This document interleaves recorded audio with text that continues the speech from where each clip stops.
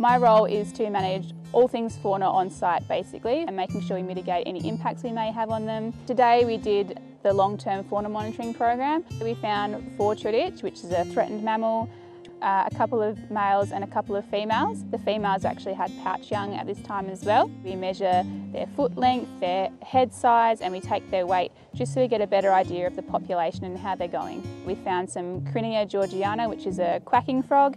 We also found some mygalomorph spiders, which are a really cool old world spider, and we found some mardo or yellow-footed antechinus, which is a small marsupial. The data that we collect gives us information on the species presence, the species abundance, and the species composition of the rehabilitation. It's promising to see 100% of mammals return, about 90% of birds, and just under that for reptiles by the age of 12 to 15 years of rehabilitation.